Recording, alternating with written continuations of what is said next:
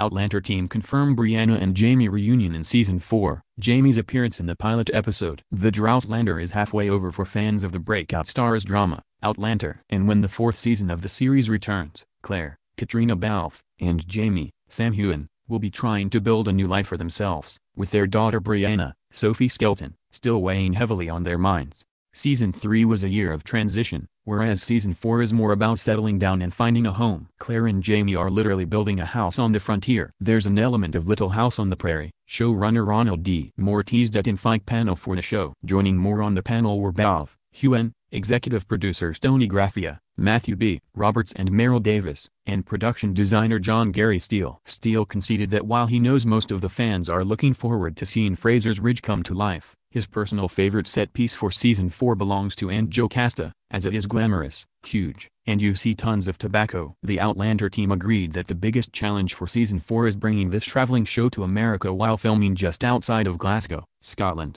It does not look quite the same, and obviously we don't have the oppressive mugginess you'd find in North Carolina. And while most people think everything should be Americanized at that time, there was quite the British hold on the area, Davis noted. This particular period of history also brings tumult for the couple, as Claire especially struggles to come to terms with slavery in the New World.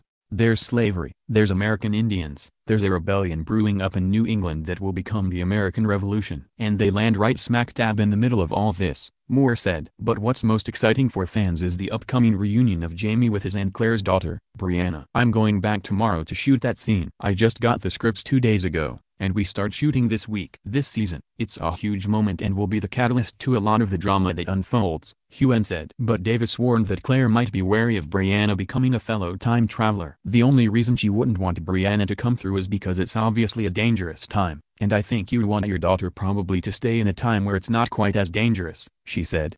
Moore also hinted that audiences might not have seen the last of Frank, Tobias Menzies, or Leary, Melrose Hudson, on screen, the latter of whom he called a fascinating character. The fans love to hate her. That just means you want to see her more, Moore said. And while Claire may seem to be the only one traveling back in time to reunite with her true love, Jamie did make his way to the present day. Davis confirmed that Jamie was indeed the man in the kilt hoof Frank saw looking up at a window in the pilot episode back in Season 1. It hasn't been explained, and hopefully we get to that point where we can explain it, but Diana Gabaldon has said many times that it is Jamie Fraser, Davis said. Diana has written that scene, and she showed it to a few of us. It's to be revealed, Heughan added. Gabaldon is currently in the process of writing the 9th book in the series, Go Tell the Bees That I Am Gone.